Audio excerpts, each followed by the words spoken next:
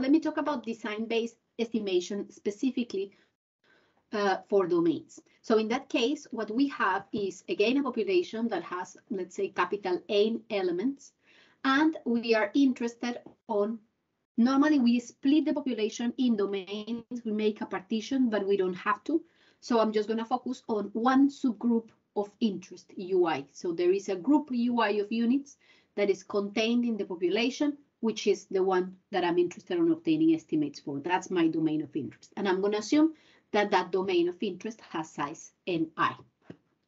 What I want to do now is not to estimate the theta at the value of the whole population, but rather to estimate theta I, the theta for that particular domain, or a set of them, because as I was saying, sometimes you just split the population in groups and then you're interested on the whole set of theta i's. For example, if you're split the population in municipalities, then you're interested on your parameter for each one of them. So you have a set of thetas actually.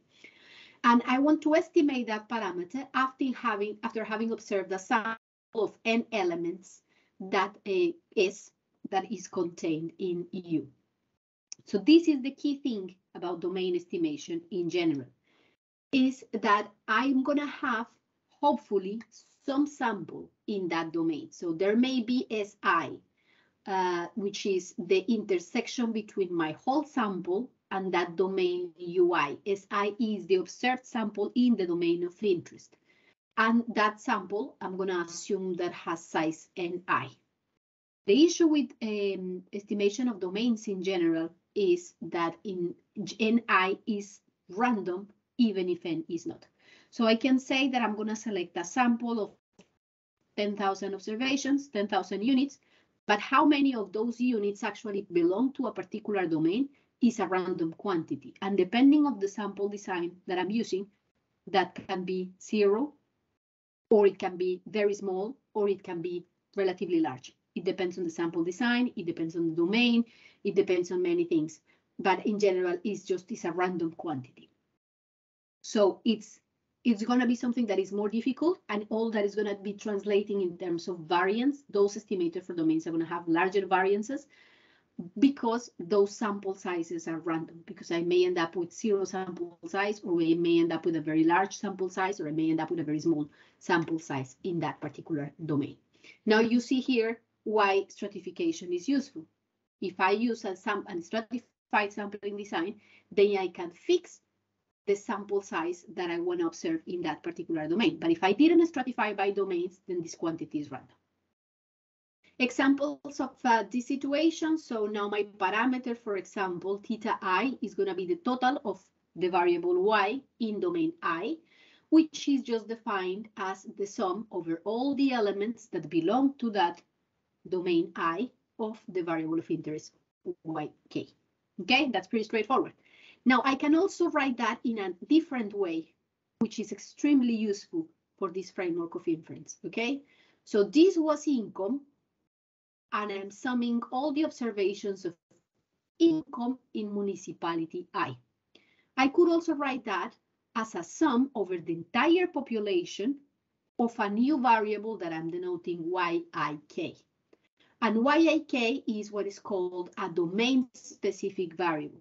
So I'm going to create delta ik, which is a binary variable, an indicator, a dummy indicator, a domain indicator that takes the value 1 if observation k belongs to domain I, 0 otherwise.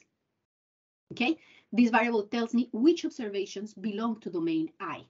And then I'm going to build yik as yk times that indicator variable.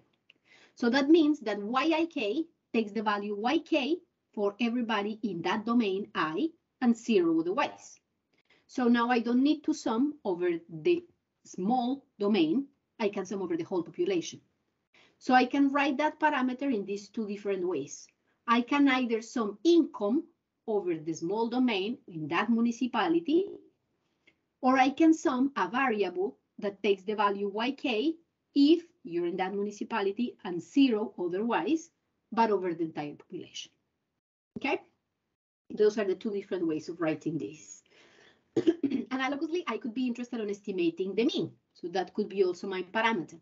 And then in that case, the mean for domain I would be given by the ratio between the total of yk in domain I and the population size of domain Y. Again, I can write that as yk summing over the domain or as yik summing over the whole population. This is also called pi I if you have y being binary and what you're trying to estimate is just a proportion. Okay, nothing very fancy about these things here. Now, those are the definitions of my parameters. How do the estimators that I introduced before look in this case? So, for example, for the estimation of the total in the domain I, that I presented a moment ago, I could have a Horvitz-Thompson estimator, but now for that particular domain. And how is that Horvitz-Thompson estimator looking like? I can do two things again. I can sum over the sample of that domain or the observed income and divide by the corresponding inclusion probability.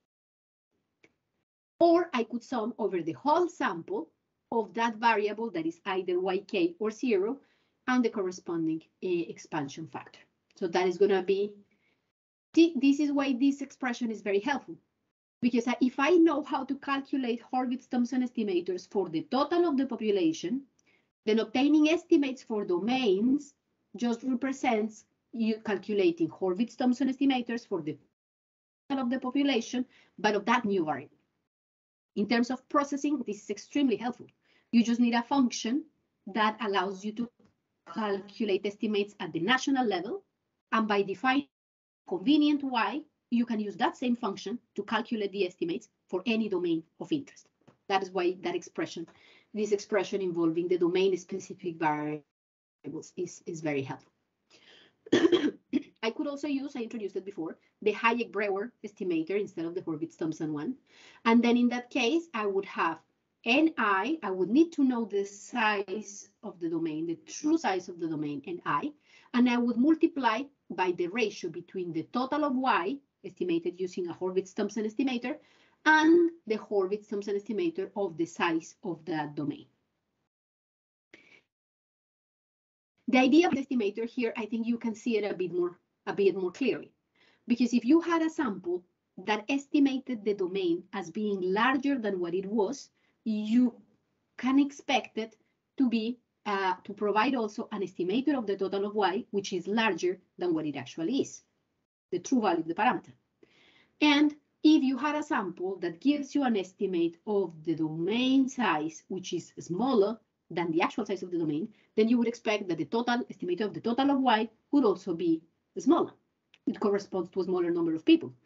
Okay, so the fact of using this term here, Ni, and this multiplied by this Ni, generates an estimator that is much more efficient. It tends to have a smaller variance.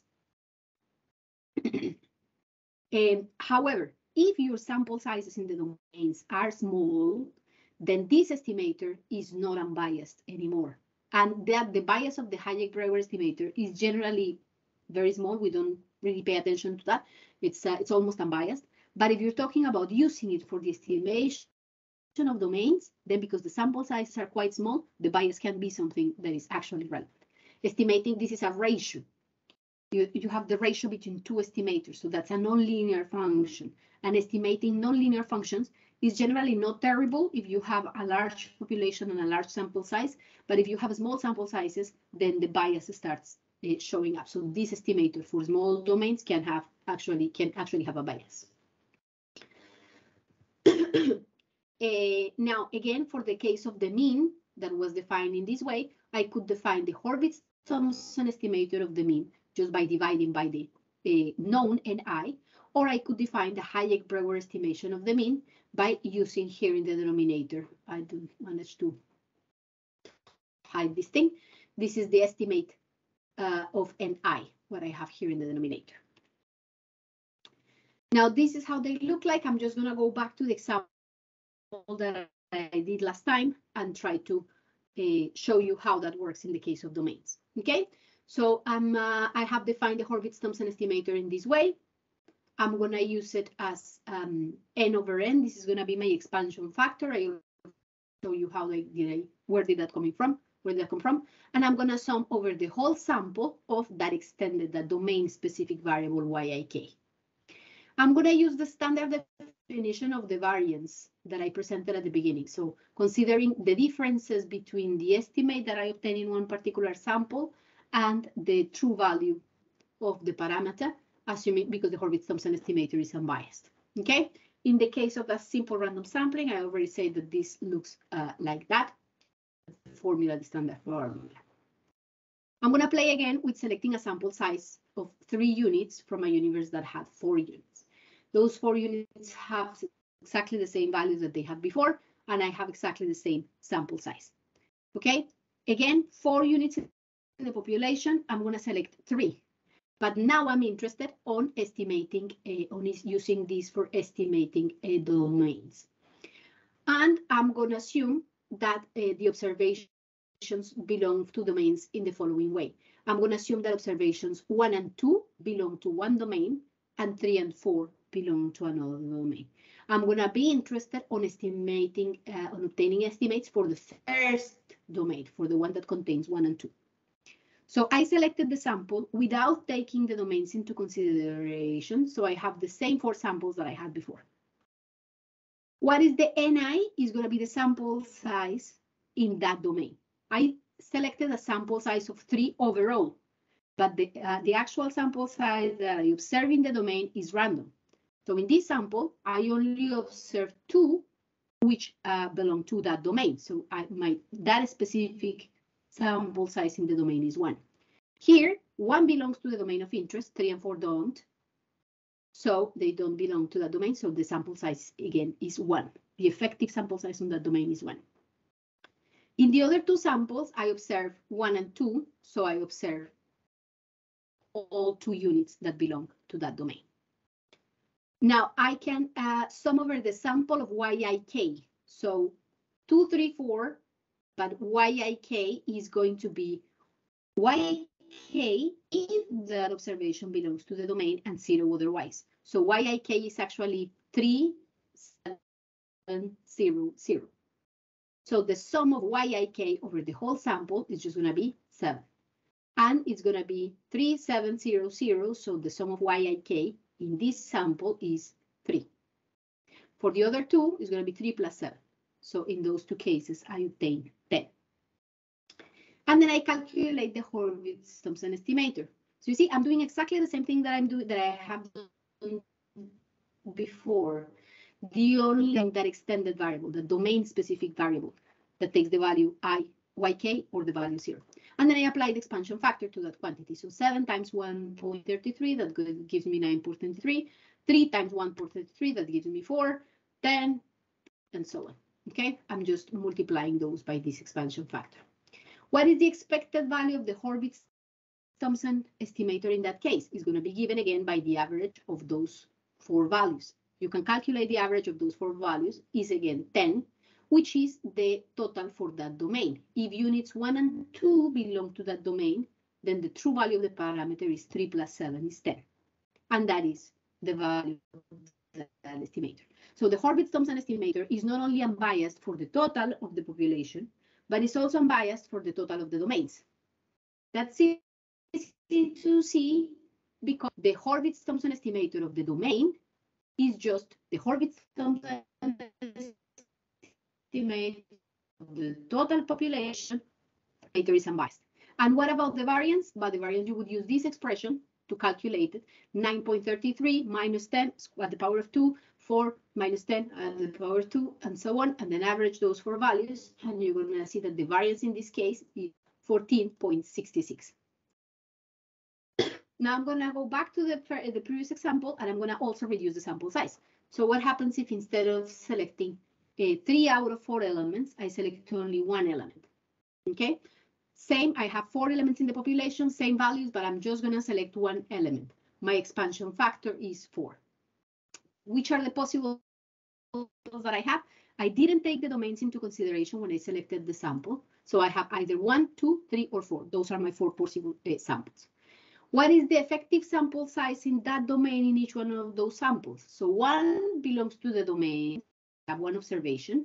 2 belongs to the domain, so I have one observation. In these two cases, if these were my samples that were selected, I wouldn't have seen anyone.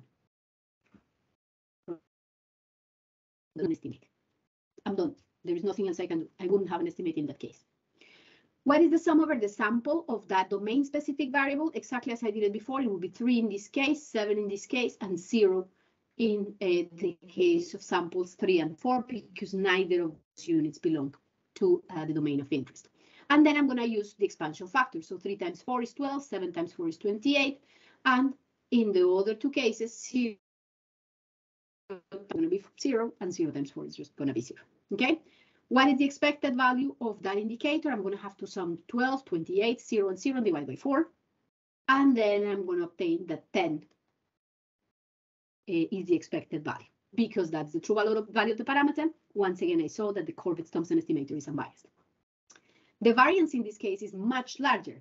You see, because this is 28 or 0, the extreme value. Now I have more values that are varying in a wider range. And when I calculate 12 minus 10 at the power of 2 plus 28 minus 10 at the power of 2 plus 0 minus 10 at the power of 2, when I calculate that average, then I get 132.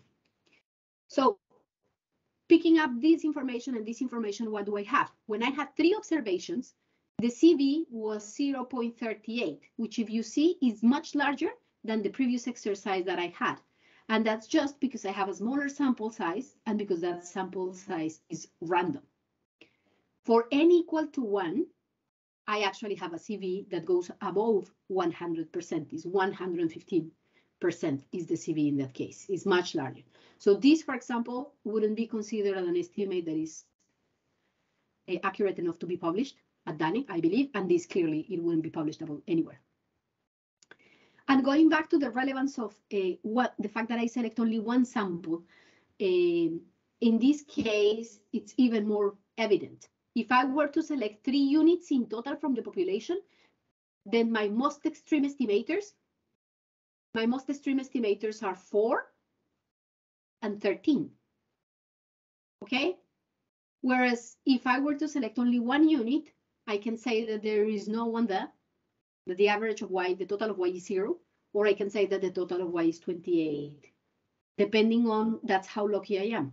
Whether I was lucky and I got this sample 12, which is not so far from 10, or otherwise, you see, in 3 out of 4 samples, I'm unlucky. So that again goes to the fact that variance is problematic, but variance is particularly problematic when you're talking about domains because you only get one chance to get it right. You only get one sample. And if the variance is large, the chance of you getting an estimate that is extreme, for example, 0, is higher. Now I'm going to do the same thing, but I'm going to stratify, okay? So I'm going to try using the domains just to compare what happens in that case. So I have the Hurwitz-Thompson estimator. In the case of stratification, would be the sum of the Hurwitz-Thompson estimator of the strata. So I have 2 strata here. And the variance, I said, it would be to obtain the variance of the Hurwitz-Thompson estimator in each strata and then sum them up. I have now defined the population so that the strata coincide with the domains. So observations 1 and 2 belong to strata 1 and observations 3 and 4 belong to strata 2. The values for the y's are exactly the same. And the population sizes are 2 in each strata. And I'm going to select 1 unit in strata 1 and 2 units in strata 2. How many I select in strata 2 is not going to really matter in this case because the domains are equal to the strata. So basically what it matters is what is the sample size that I allocate in the first strata. Now, what are my possible samples under this scheme? So my possible samples is because I'm selecting 2 units in strata 2 and strata 2 only has 2 units, then 3 and 4 will always be in the sample. So actually, I only have 2 possible samples. I either selected 3 and 4, and 1 out of the other 2, it was 1, or it was 2. I'm selecting 1 between 1 and 2, and the 2 of the second strata, so 3, 4. So instead of having 4 samples, like I had here, or like I have here, now I only have 2 possible samples, 1, 3, 4, and 2, 3, 4. In both cases, the sample size allocated to that domain is 1. It's not random anymore because I had decided that I wanted 1 in that particular strata. I could do that because those are strata. So that sample size is not random anymore. What is the sum of yik in that first strata? This is a very good situation because now in the case of 1, 2, 3, 4, 1, 3, 4 is just going to have 3. In 2, 3, 4 is just going to be the value of 2, which is 7. And in the second strata, I always have 0. So you see, this is actually fantastic. Because if I were to say that the variance of the Hurwitz-Thompson estimator is the sum over the strata of the variance within each strata, I have no contribution of variance for this strata. That's 0. That's great. That's fantastic news. And finally, the estimator Hurwitz-Thompson is the sum of the two Hurwitz-Thompson estimators. So these are going to be 0 multiplied by the expansion factor. The expansion factor here is 1, doesn't matter. And here, the expansion factor is 2. So this is going to be 3 times 2 is 6, 7 times 2 is 14. If I calculate the expected value of the Hurwitz-Thompson estimator and this stratified simple random sample design, it's going to be the average over the samples. I only have 2 samples, 6 and 14, and that's going to be 10. It's still unbiased. If I calculate the variance using this formula here, then I'm going to obtain 16. Now I want to make a comparison with the previous cases where that domain was unplanned and the sample size was random. So if I fix 1, like in this case, in the stratification, I end up with a CV that is 0.4. In the previous 2 cases, those CVs were 0.38 and 1.15. The sample size was random and the expected domain sample size, how do I calculate the expected domain sample size? But I have 2 samples in which is 1 and 2 samples within where is 2. So it's 1.5. And in this case, I have 2 cases where it's 1 and 2 cases where it's 0. So it's going to be on average 1.5. So the expected sample sizes, it's going to be 0.5. So the expected sample sizes are going to be 0.5 and 1.5. So imagine that I'm comparing those 3 figures. I have an expected sample size of 0.5, gives me a CV of 115%. And expect a fixed sample size of 1 gives me a CV of 0.4. That's fantastic compared to the 115. And I just had to add half a unit, basically. And if I add an entire, another half a unit, I just managed to reduce it to 0.38. So I have 2 things varying here. One thing is the increase or decrease in the sample size. And the other thing is whether it's fixed or whether the sample size is random. Now you can see that there is an impact of increasing sample size, because if the sample size is random, I can go between 115 to 0.38 in terms of CV. But actually what matters the most is the fact that I can fix the sample size, because I have half the sample size in this case than the sample size that I have here. I have 1 unit and I have 1.5 here, and I have basically the same CV. So fixing, being able to plan in advance is really, really good. The problem is that in general, we cannot really plan for all the domains of interest. If we could, the world would be fantastic and we would just do this. We wouldn't have to do any other, use any other methods. Again, ignoring the CVs and thinking in terms of the most extreme estimates, the ones that have the smallest CVs are going to have the less extreme estimates.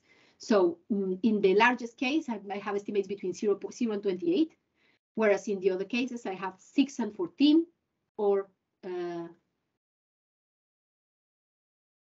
6 and 14, or 4 and 13. So I'm leaving less to luck, if you want. I'm taking a smaller risk in those other 2 cases. Finally, here, I just want to close this example by using a different estimator. So what happened if instead of using the Hurwitz-Thompson estimator, I use the Hajic-Brewer estimator? So now my estimator is defined by this expression. I estimate the total of Y, I estimate the population size, and then I multiply by the true population size. I'm in the same situation, and I'm going to consider that I have 3 units selected and the domain is unplugged. Okay, so I have the same 4 samples that I had before. I have the 4 Horvitz-Thompson estimators that I calculated here. I'm just going to bring them there. I could calculate the estimator of the sample size of the population size using the same thing. This is just the Horvitz-Thompson estimator of a binary variable that takes the value 1 if that unit belongs to the domain and 0 otherwise. And then I can obtain n times, I can calculate this quantity. These are my estimated using the Hajic-Brewer estimator instead of the Horvitz-Thompson one. Now for this exercise, this estimator is also unbiased, but this is not a generality. The Hajic-Brewer estimator can be biased, especially if the sample sizes are small. The variance, in terms of variance, the variance for this case is 8. In contrast, the variance of the Horvitz-Thompson estimator for exactly the same sampling design and exactly the same sample size was 14.66. So how come I have, you see, I selected the same design, it's the same sampling design, both are simple random sample. I selected the same sample, the same set of samples. I'm just changing the estimator. I have the same sample size, and I'm going from a variance of 14.66 to a variance of 8. Why is that happening? Because this estimator is much more efficient because it's able, you can see it here, I think. When you have a large estimator of the total of Y, you also have a large estimator of the population size. And when you have a small estimator of the total of Y, you also have a small estimator of the population size. So when you calculate the ratio, those ratios are more stable than the initial estimators. So that estimator, the Hajic-Brewer, ends up being more efficient. That's why that estimator is more efficient, because this ratio has less variability than the initial totals. Okay, questions up to that bit?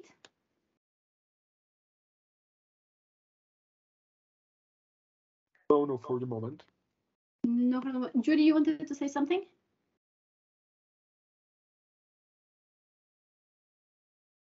The microphone on? No?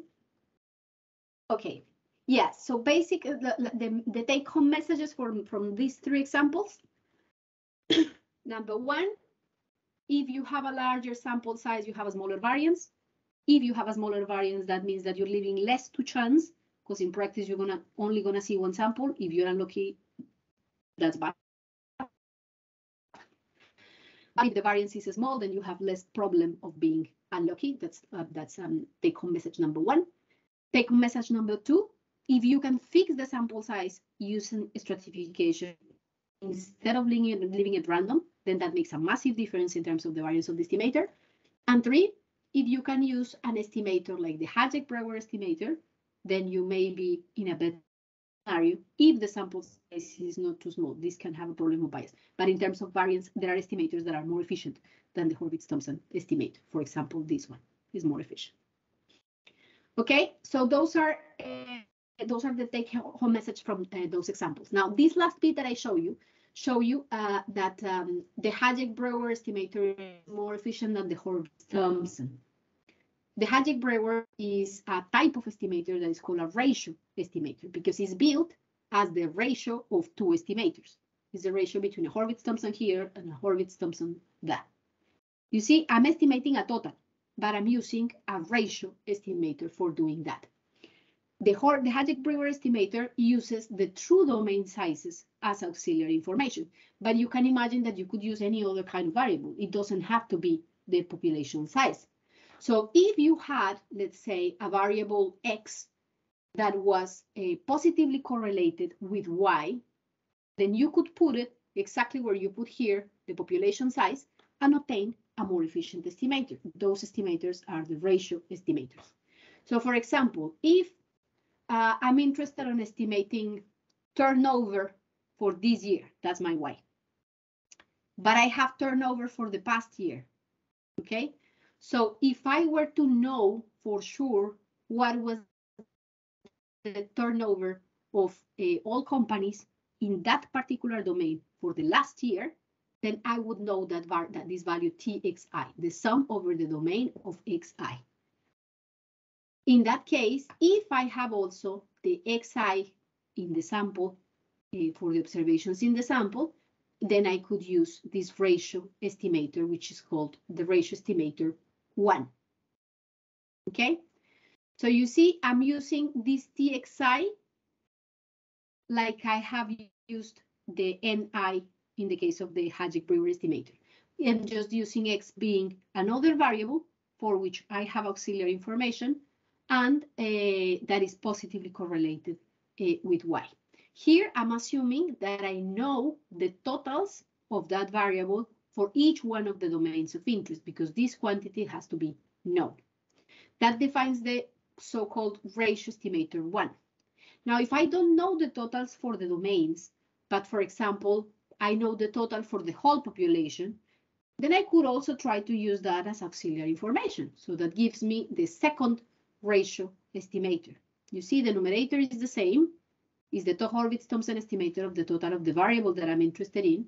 And this is going to be TX, is the total, the national total, whereas here I have the total in that domain. And this is the Horvitz-Thompson estimator of that national total, whereas here is the Horvitz-Thompson estimator of the total in that domain. Okay, those are two different types of estimators. Now, which one do you think is more efficient without looking at the last sentence? So clearly this one has much more information than this. Here I only know what was the total at the national level. Here I know it for each one of the domains.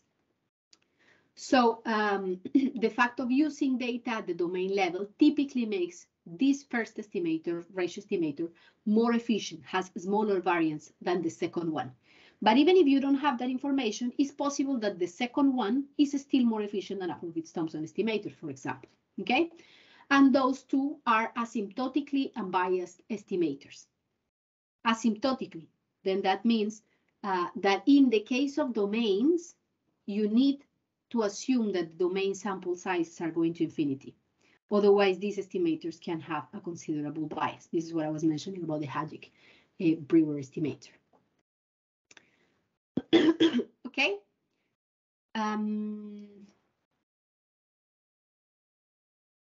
Because it's coming in. Okay, so so we were talking about those ratio estimators. We have the ratio estimator 1 and we have the ratio estimator 2. Now, those two estimators can be written in a different way. So here I write them as this is the total that I know, and this is a ratio between two pairs of Horvitz-Thompson estimators, between a pair of Horvitz-Thompson estimators. I could write those estimators as a weighted sum of the observations in the sample.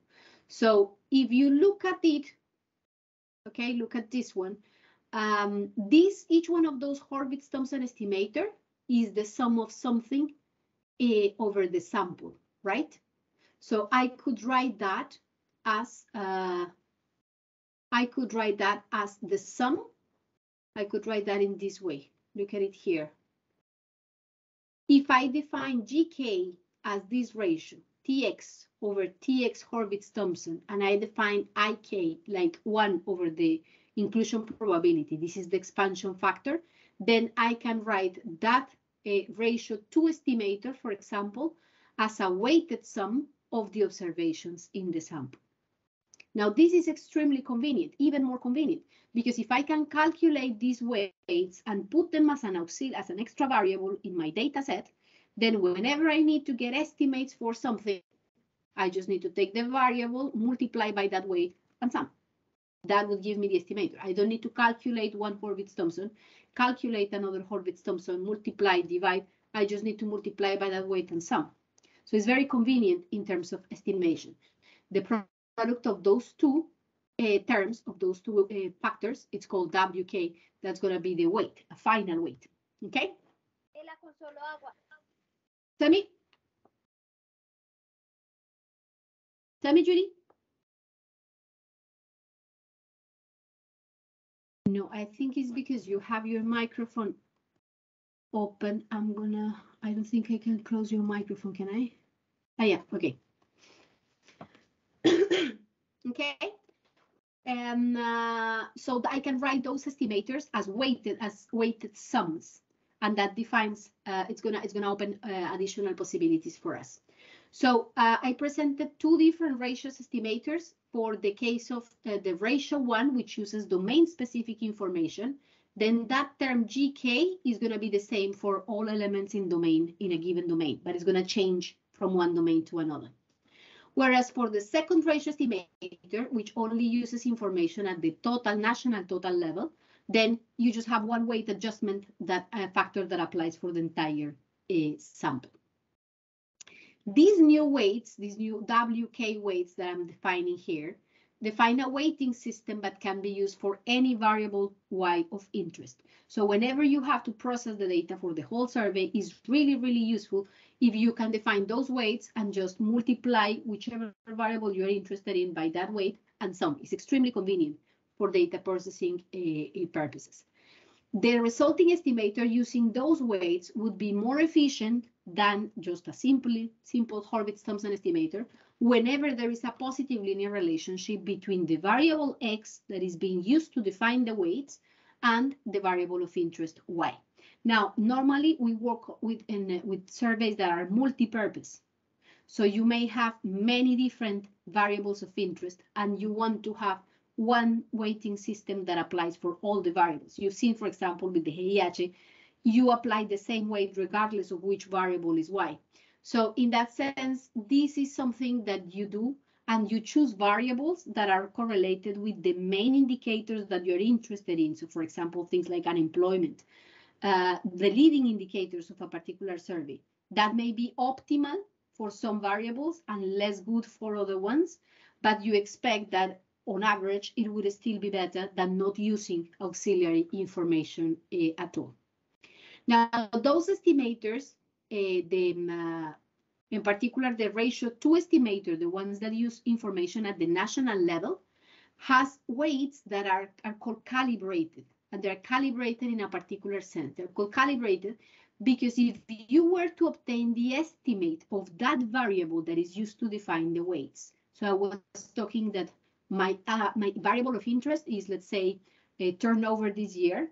My auxiliary variable is, let's say, turnover the last year. So if I were to use my sample to estimate turnover last year, if I were to use those weights to estimate the total of turnover last year, I would obtain the true turnover. So those weights are called calibrated in the sense that for whichever variable is used to define the weight, your estimator, the value of your estimator coincides exactly with the true value of the parameter for every single sample. So far we have said that some estimators were unbiased, and that meant that in different samples, they would take different values, but on average, they would coincide with the true value of the parameter. When the weights are calibrated for the variables that are calibrated, then the value of the estimator is exactly the true value of the parameter that you have set here, Tx, for every single sample. Is reproduced automatically in every single sample. Okay, when you use the ratio estimator 1, you don't have it at the national level, but you have it at each one of the domains.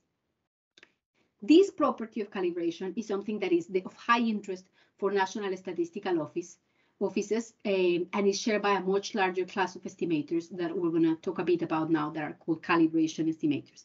So why is this a property that National Statistical offices are interested in? Because you can make sure that the estimates that you obtain for some variables in your survey correspond, for example, with estimates that are obtained by other surveys. So that gives you consistency. Let me talk a little bit about that. So imagine, for example, that you have population projections, okay? And Dane is saying via population projections that in the whole country, there are 25 million women and 20 million men, okay? That's what the population projections say. Now you have the HIH. From the HIH, you could be able to get an estimate of the distribution by age as well. And now, if you calculate that distribution from the HIH, it tells you that instead of 25 million women, you have 23 million women. Okay? Some users have no problem with that, but some users do. So it's convenient for you if you can make sure that things like that, distributions by age and sex, for example, coincide exactly with other figures that come from other sources. So that we can do by using this type of estimators. So for example, if you were to use as auxiliary variable the total of women at the national level, then you would make sure that whenever people take the HIH and estimate the total of women at national level, they would get exactly the same value as the population projections. Okay? I believe the HIH weights are calibrated, but I'm not sure about that. I don't know if any of you has that piece of information.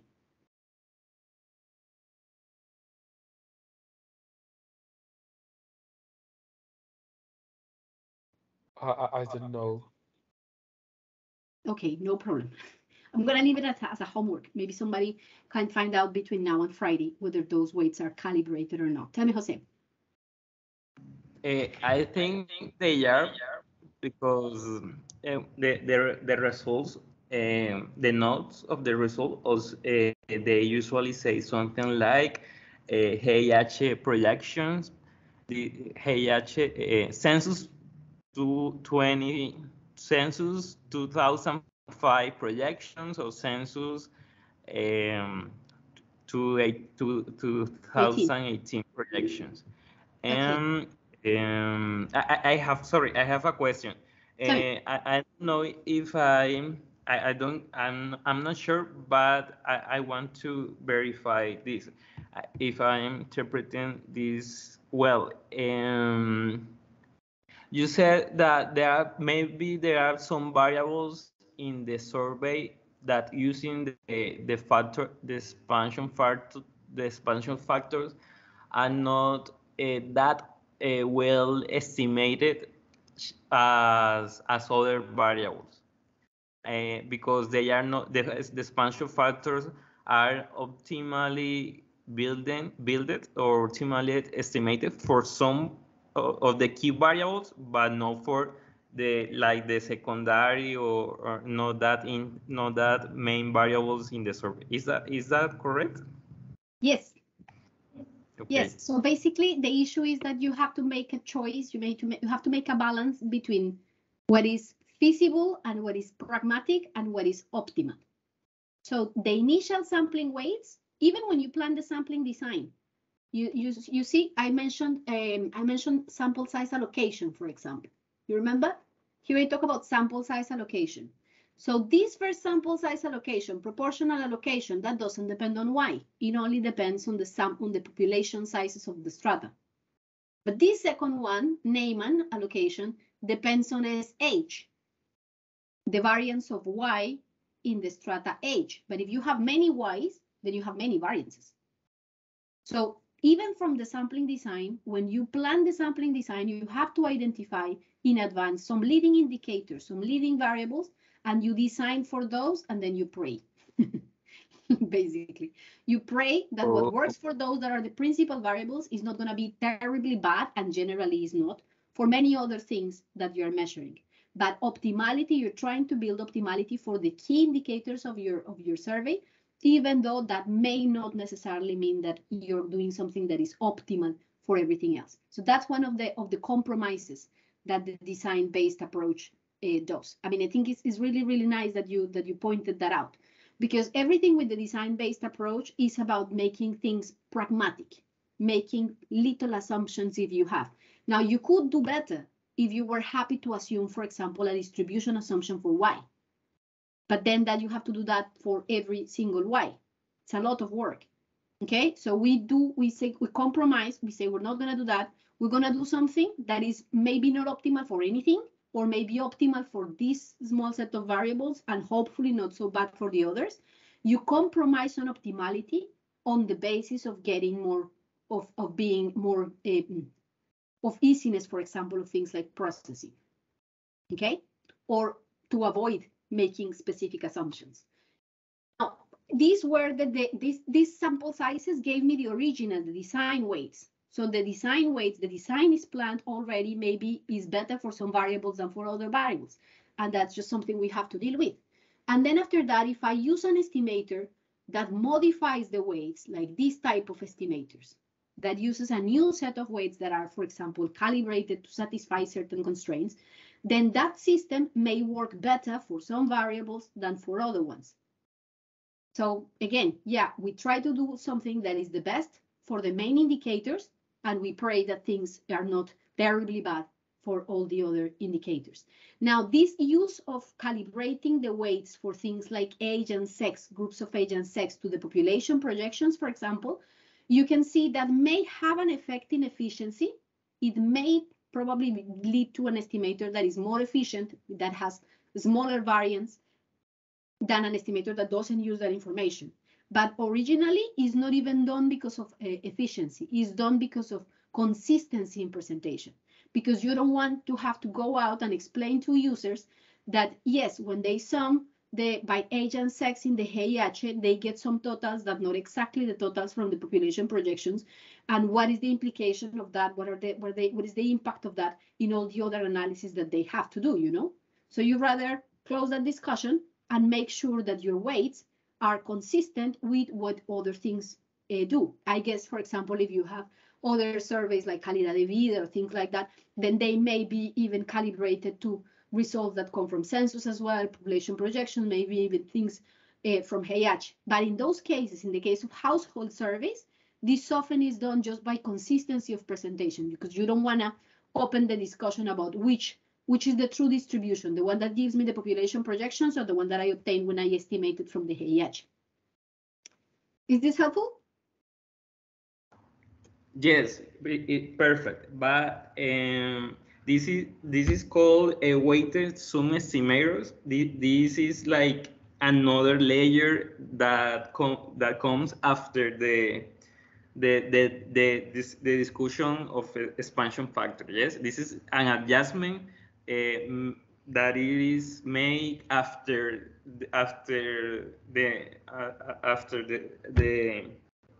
the expansion factor discussion we have seen. Yes. Yes. Yes. Okay. We started with a basic set of expansion factors that were coming from the sampling design, that were the ones that you would use if you would use a Horvitz-Thompson estimator. Horvitz-Thompson estimator does not require any additional information, so the expansion factors are just the one that the design told you. Now we're talking about all the set of estimators that use auxiliary information, and that auxiliary information is used in a way that can be expressed as a renew expansion factor. I'm going to talk a bit more about them in terms of expansion factors in a moment, because I'm going to talk about calibration estimators. But if you want to know a bit more about this bit, about the calibration bits, I think there was some, just to talk about myself, because it's nice.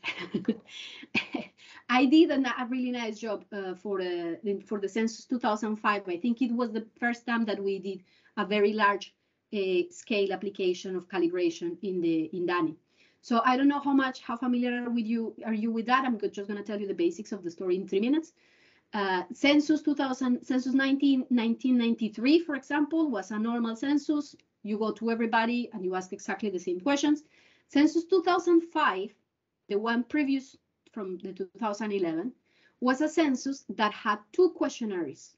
It had a long form questionnaire that everybody in the population answered, and it had a short form questionnaire that was asked to a sample in every single municipality in the country. We selected a sample for every single municipality, and we collected information of that much longer questionnaire in a small sample in each one of those municipalities. Then at the end, when we consolidated all the data, we had, of course, common variables between the sample and the population. So things like age, sex, things like disability, for example, level of education, those things were present both in the census and in the survey. So whenever when we decided to release results from the Census 2005 in DANI, we needed that those variables, as much as possible, would have this consistency in presentation. So if you asked for educational level in the census and in the sample, you didn't want to have people finding 2 different estimates depending on which one of those 2 sources they were using, because the whole thing was part of the same field work, you know? You didn't want to have those disparities. So for the 2005 census, we formulated what I believe it has been the first largest scale use of calibration, where we calibrated the sample of each one of those municipalities to satisfy exactly the totals that were obtained by that census at those levels of municipality. I'm going to talk a bit more about calibration now, and then I'm going to tell you what worked and what didn't work in that application. But if you have time in the next few days or whatever to just give a look and find out in Dane what happened with the calibration of Census 2005, I think that would be helpful for you to understand all what's coming, okay? That's Thank you. Very old. Tell me, Jose. It is very interesting indeed. So there was a larger questionnaire and a shorter one. Yes, Yeah. that is the case. Okay, I do not have an idea of that of these exercises, but That's it because you seems guys are too young. Maybe because of that, yes. Yeah, you guys are too young. But yeah, some people was happy, some people was not very happy. And at the end, for example, for 2018, I think you guys went with just one questionnaire and that was it.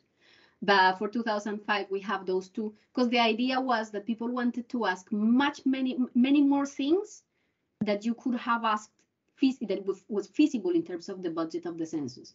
So this is why we went with like the basic questionnaire, that it was still long, and then a much longer questionnaire in a massive sample. I don't remember exactly at the moment, but I think that sample was something like 2.5 million households. It was massive because it was going parallel with the census, so it could be that big. So I don't remember exactly, but I think it was something like 2.5 million people. I worked on that operative, so that was really nice. That was one of the last things that I did that. Okay, so I'm gonna stop there because this is not about that. And then I'm going to talk more about weighted sum estimators, okay? So I define those ratio estimators, initially just seeing them as I have the Hajek-Brewer estimator. Why do I have to use the population size? Why I cannot use just another variable that is related to Y in a linear way? So I define the ratio estimators, and then I just see that those ratio estimators can be written as a weighted, in the form of a weighted estimator. So there are many other weight estimators that can be defined in that way. So imagine now that instead of having one variable, I have a set of variables. I have x1 all the way to xp auxiliary variables, which are known. Okay, if I know the totals of those auxiliary variables, let's say, I don't know, at the population level, for example, and those variables have been collected in the sample, then I can develop a new system of weights that minimizes the distance respect to the initial design weights, 1 over pi k, that I called AK, while satisfying calibration constraints. So the idea behind calibration estimators is you don't want to move too far away from the design weights, because the design weights are not bad. You know that the Horvitz-Thompson estimator is unbiased. So that's not bad. You want to stay relatively close. But at the same time, if you can be relatively close to the design weights and at the same time reproduce those totals perfectly, then that's the best scenario. That's a new question, Jose? Or you forgot to? Do you have another question, Jose? Sorry, I forgot. Okay, no problem. Okay, so that's the idea behind calibration. I'm going to generate a new system of weights that has two characteristics. One is as close as possible to the original sampling design weights, and two, that satisfy those calibration constraints, in the sense that whenever I use those weights to estimate the totals of the variables xk that are involved in the of the weights, total that I have fixed for every sample. Okay, that's the idea behind calibration estimators. Because those are not bad, they are unbiased, so we still want to be close to those, but we want to be able to satisfy those calibration constraints, either because that leads to more efficiency or because of presentation purposes, because I want to get the exact estimates by age and sex in the population, for example. Now, some good properties of this kind of system of weights are present here, so I'm presenting them here. So basically, if you have the calibrated weights, those calibrated weights are additive. Are additive in the sense that if you were to calibrate each one of the domains or calibrate, then the two things are equivalent. If you calibrated the domains and get an estimate, use those calibrated weights to get an estimate of the total, you would get the same estimate of the total that you would have obtained if you would calibrate it ignoring those domains. So the weights are additive in that sense. The estimates are the same. Now, I say that you want a set of weights that is close to the design weights. And how do I define close? I have to talk about the distance measure. There are different calibration estimators defined in terms of different distance measures, but a very commonly used distance measure is called the chi-square distance measure that is defined by the expression that I have here. So I'm going to take AK are the design weights, 1/pi_k. WK are my new weights, the ones that I'm looking for. And this is the distance between those two, the difference between them two, I then elevate to the power of 2. And I divide by AK, the design weight, times QK. Now, who's QK? QK is usually is a set of known constants. I have to decide who the QKs are going to be, but they often represent the variance of YK given XK under some assumed model. Okay, so if I'm saying that X is related to Y by a linear model with the heteroscedastic variance, for example, where the variance of Y is proportional to XK or proportional to the inverse of XK, then that helps me to define these constants QK. In other cases, I just leave them being 1. If this is the distance that I'm minimizing, then there is the solution of that problem of finding the weights that are the closest in this sense to the AKs and that satisfy the calibration constraints are given by this expression. So I have here the design weight times 1 plus, this is that constant QK that I'm saying is one number for each one of the observations. This is XK prima, that is the vector of observations for observation K. The vectors of auxiliary variables for observation K, for unit K, and lambda is this problem is solved via Lagrangian multiplier. So lambda is the resulting Lagrangian multiplier. The Lagrangian multiplier is given by this expression here. So I'm defined first TS, which is just the sum of AK, the design weights, times QK, that constant, XK, XK prima, those two. This is just the, as I said, it is the vector of auxiliary variables for that particular unit K. And then defining this as TS, then lambda is TS at the power of -1 times this term, which is the difference between the totals, the true totals that I'm fixing, and the estimates of those exact same totals that I will obtain from the sample using a Horvitz-Thompson estimator. So this is how you calculate them. Now, this equation doesn't tell me more, but there are different ways of writing that estimator. So when I said my estimator had this form, it was going to be like WK times YK. So if I write it like that, WK times YK, but I substitute here all those things to say who is WK, it's just algebra, then you arrive to this expression. You arrive to an expression that is the sum of the Horvitz-Thompson estimator of Y plus a correction term.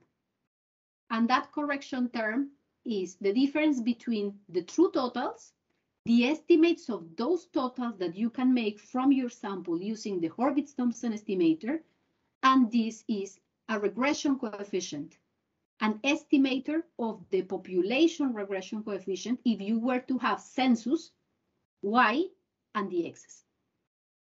So imagine that you have a census data, you have no sample, you have census data, you have Y, your response variable, the set of X's. If you were to fit a population level, that census level, regression between the Y and the X's, then that will be controlled by a vector of coefficients that is denoted beta. This is the estimator that I can make of that beta using the sample that I have. Okay? So now that estimator that here it looks like I don't know, I don't have much of an interpretation for this expression. Now it has a really nice interpretation. You see, and depending on how, at which level do I have information, then this term is just one term for the whole population, or is one term by domain. It depends on which variables do I put in this context. Now, this estimator is called the generalized regression estimator, okay? And it wasn't here, but it can be motivated under an assumed model for Y. So here we just motivated it from the distance and the calibration constraints, but it can be, you arrive to the same expression by assuming a particular model for Y. Something that is important here is that the characteristics, the advantages of this estimator, in particular, its asymptotic consistency, the fact that the bias goes to 0 and the variance goes to 0 when the sample sizes increase, is not dependent on whether that model is true or not. So and at the beginning, I said something like this is design-based model assisted, in the sense that you can motivate those estimators, particularly Greg. You can motivate them by assuming a particular linear regression model, but the properties don't depend on that model being true. Whereas when you pass to the model-based estimation, you need to make sure that that model fits well the data. In this case, if the model is not correct, then you just don't gain much. But you don't, the properties do not depend on the model being correct. Now, to estimate the variance of this estimator, we also have an expression that is very straightforward. It is like estimating the variance of a Horvitz-Thompson estimator, but on the errors of the term. The variance here is given by the errors. An estimator of the variance is given by the residuals of that regression model. Okay, now let me try to give you a few examples so that things are a bit more clear. So what happens if I have only one variable, one auxiliary variable? Xk is a positive auxiliary variable, and I assume that those Qk constants are given by 1 divided by Xq. How does that estimator look like in this case? So I say that Ts was the sum of this multiplication of all these terms, okay? Now Xk is just one variable. Qk is 1 over xk, so Qk xk, that's 1, vanishes. So that's going to be just the sum over S of alpha ak xk. Now ak is the expansion factor. So if I take xk, multiply by the expansion factor, and sum over the sample, what I get is the Horvitz-Thompson estimator of x.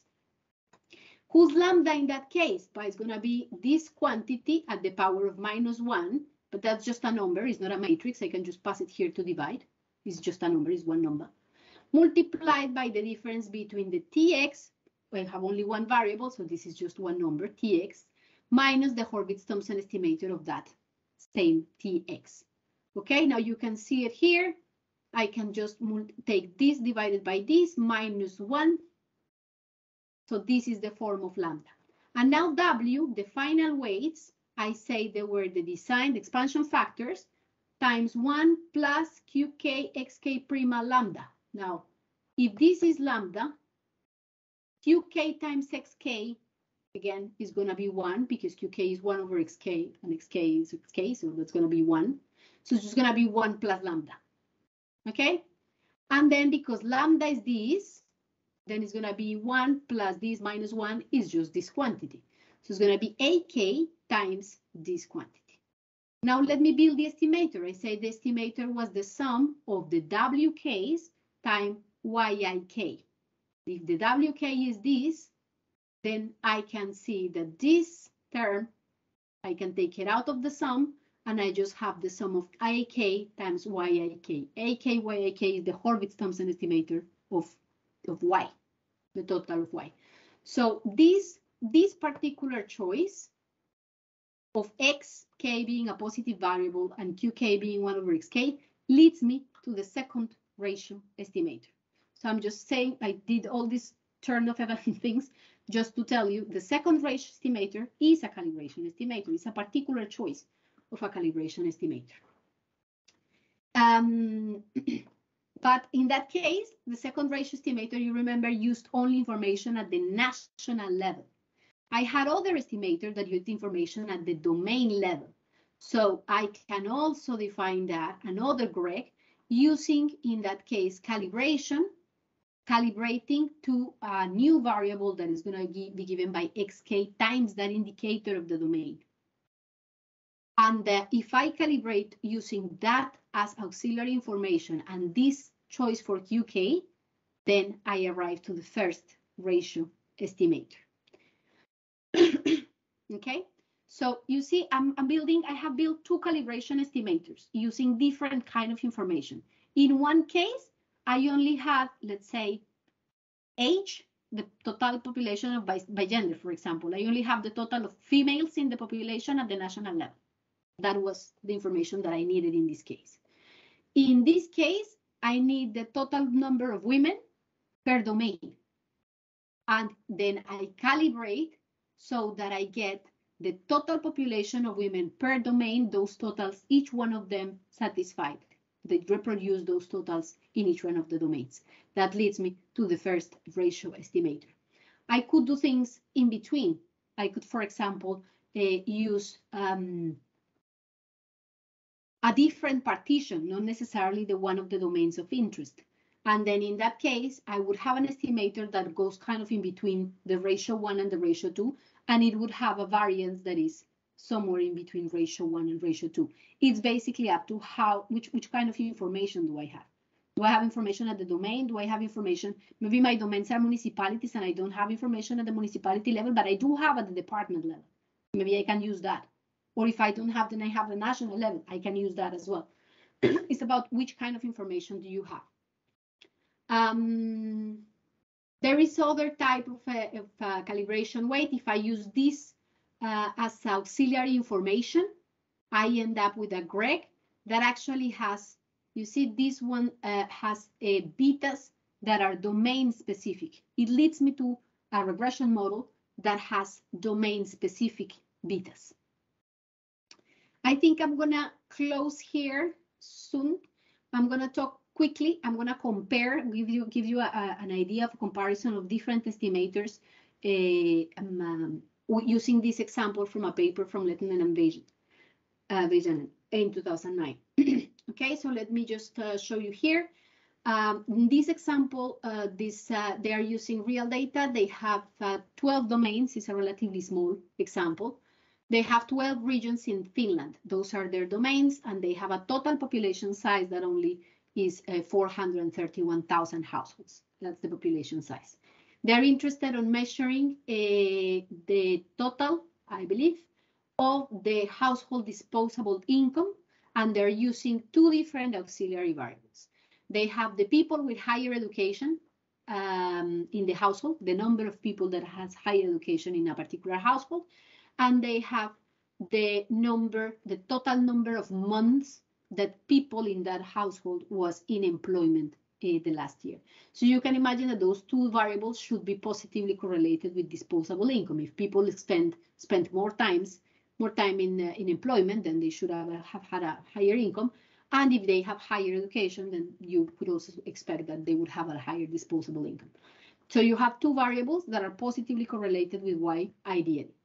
They have selected a sample size of 1,000 observations using a stratified PyPS proportional to size sampling design, where the domains are actually strata. In this case, we're in the best case scenario where they could have fixed the sample size in each one of the domains because the domains were considered strata. Okay, they use some form of allocation. So they're comparing four estimators. First, they have the Horvitz-Thompson estimator that uses no auxiliary information, just the expansion factors that come from the sampling design. Then they use the Hajek-Brewer estimator, which is using as auxiliary information the sample sizes of the domains. And then they have two different calibration estimators. They have one that uses the domain sizes and the domain totals of one of the two variables, the number of months that people was employed last year, another one that uses the three variables, the domain sizes and the totals by domains of both the number of months that have been employed and the people with higher education. So which kind of statistics they're using to compare those estimators? They have a median and average.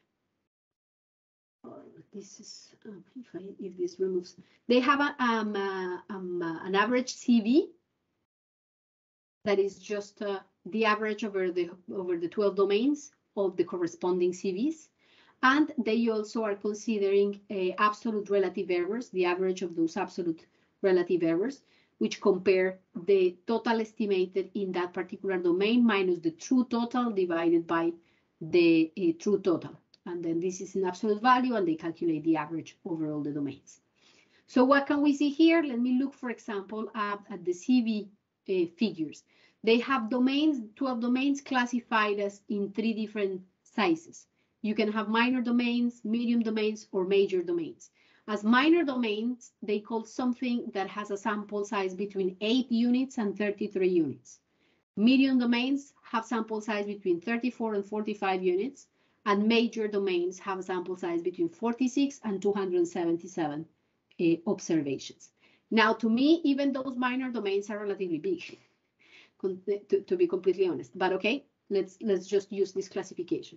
Now let's see how the information, having auxiliary information, may change things for each one of those domains. So let's start by the smaller domains. So if I look at the CVs on average across the minor domains, then when I use no information, no auxiliary information, the average CV is 11.9. When they use only the population sizes, as in the Hajek-Brewer estimator, that CV goes to 10.9. They involve now the number of months that people has been employed, and that CV goes to 7.7. And then if you include on top of that the level of education, then you go down to 6.8. So for minor domains, it seems that there is quite a considerable change. I mean, the final CV involving all the auxiliary information that is available is roughly half the CV that you had when you used absolutely no auxiliary information. Now, for medium domains, you can see that the gains are much less, much smaller. And for major domains, there is some gain, but again, the gains are much smaller. So this is telling me the use of auxiliary information is actually more important for the cases where you have very, very tiny domains than when you have large domains. Now, again, here the domains are strata. So you are in a situation where at least you have sample in every domain. At least you don't have out of sample domains. You have a bit of observations in each one of those domains, okay? Now, the second part of the example, everything remains the same, but it's just that the domains now are unplanned. So my domains are not strata.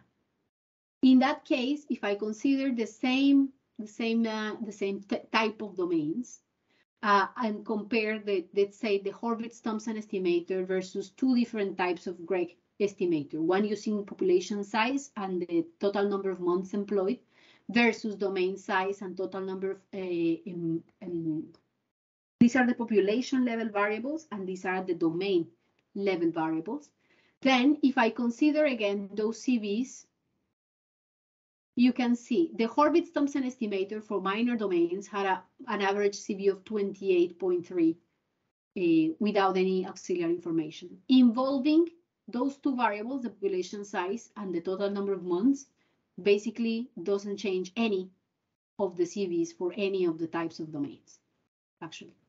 Whereas involving all the number of the domain totals for the population ones, there is no change. But when I involve domain-specific information, when I use domain-specific auxiliary variables, then there is a massive change in all of the types of domain, okay?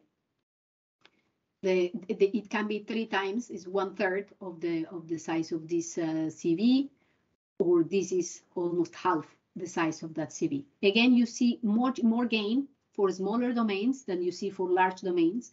But this is the extra advantage of using auxiliary information that is domain specific rather than information that is at the total level of the population. In this case, you gain nothing by using information at the total level of the population, but that is not generally the case. It's not necessarily the case. You may gain something. You're never going to gain as much as if you have information at the domain level, but you may gain something. It's just in this case, there is no particular gain. The gains between using population level data or domain level data are going to be depending on the expected domain sizes and how different the domain regression vectors would be from an overall regression vector. So if, let's say, in that model that we're assuming, if the beta of the different domains, if they're relatively similar, then it may be that assuming an overall beta like we do here, when you just have information at the total population level, is not that bad. But if there is lots of differences between the domains, then it's much better. It's going to be much better to use domain-specific information. We're going to illustrate this further with the lab. Okay. So I'm going to close here with this slide, and then I think we continue on Friday. We finish on Friday. We're almost done. Calibration, a few last comments about calibration and grade. Calibration is a very general tool. I show you that whenever you assume this particular distance, the chi-square distance, then you end up with an estimator, a generalized regression estimator, but calibration is much more general than that.